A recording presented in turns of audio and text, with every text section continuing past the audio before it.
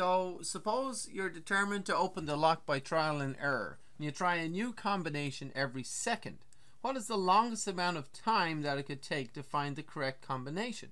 Right, so again, we established there are 100,000 possible combinations for this lock, okay, in order.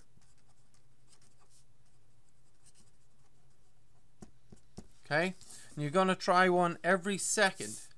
So, you know, what's the longest amount of time it could take? So the longest amount of time, what I'm trying to refer to there is that, you know, just imagine you don't get it until the very end, okay? Just imagine you don't guess the answer until the very end, and you're guessing a combination every second. I mean, you could be lucky. You could get the correct combination early in the process, or halfway through, or later, or whatever. But what would be the longest possible amount of time if you didn't get it until the very end and you guessed a new combination every second?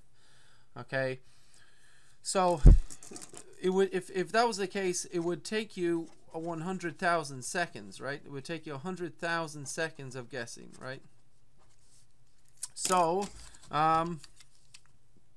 whoops, it would take 100,000 seconds. Now, so how many minutes is that, right? So we want to convert that to minutes, right? Well, how many seconds in a minute? And we can use the unit analysis thing if you want. Why not? So 100,000 seconds, put that over 1. And how many seconds in a minute? There's 60 seconds. I always put the seconds down here because you want them to cross cancel. See that? You want these guys to cross cancel. So there's 60 seconds in 1 minute, and that's the unit analysis. You've all done that before. 60 seconds equals 1 minute, right? And so how many minutes do we have? We can go 100,000 divided by 60, and that's that number of minutes, 1666 and 0.666, you know, and 2/3 minutes is what we have. I'm just going to write that as 0.67 minutes, just round it to that. But I'll just leave it in the calculator because I want to actually use that exact number just for fun. So we want to turn that now to hours, let's say. So 1666.67 minutes over 1. Turn it to hours, multiply it by a unit conversion that has hours in it. Minutes down here, so that the minutes cross cancel. You've all done unit analysis many times, I'm sure. So 60 minutes in 1 hour, HR, right? 60 minutes in 1 hour. So what we're going to do is take this number and divide it by 60 again to get the number of hours. Or you can think of it this way, like if that's minutes, well, how many hours is in that? Well, just divide it by 60, right?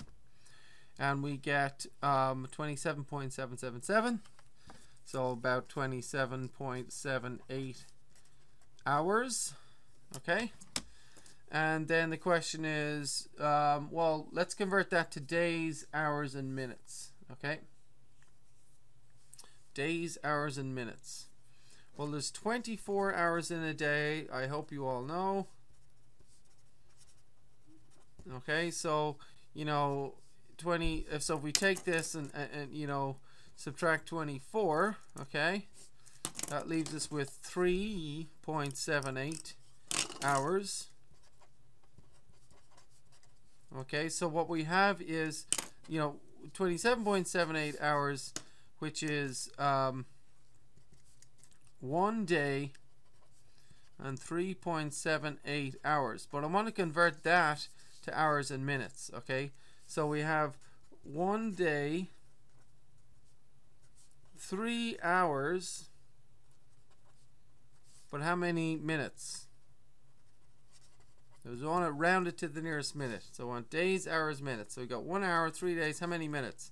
Well, we've got 0.78 of an hour. Okay, 0.78 of an hour. So you can just go, if you do this, 0.78 and that's hours, right? And again, you can use a unit conversion, times that by, we want to convert it from hours to minutes, don't we? So we put the hours down there, right? Convert that from hours to minutes. Is 1 hour is 60 minutes. So you see how I'm multiplying by 60, 0.78 times 60 to get the minutes, you know.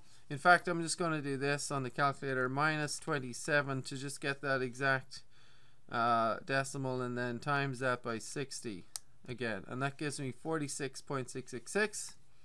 okay, so that's 46.67 minutes, and we want to round it to the nearest minute, so we'll go 47 minutes. 47 minutes. Okay, so there's our final answer. 1 day, 3 hours, 47 minutes of turning those wheels at the most. I mean, you're going to guess it before then. It'd be very unlucky for you to guess the correct combination at the very last guess. So you'd probably expect it would take maybe, I don't know, about half that time you would expect. That would be the expected amount of time. It would actually be half the time, wouldn't it? So you'd expect to take half a day, 12 hours, and half of that, maybe you'd expect about 13 or 14 hours, all right? That's what we would expect to take, right? About 13 or 14 hours to guess it. But if you're totally unlucky and you guess it at the last possible combination, this is how long it would take, okay? So it would take less than that, right?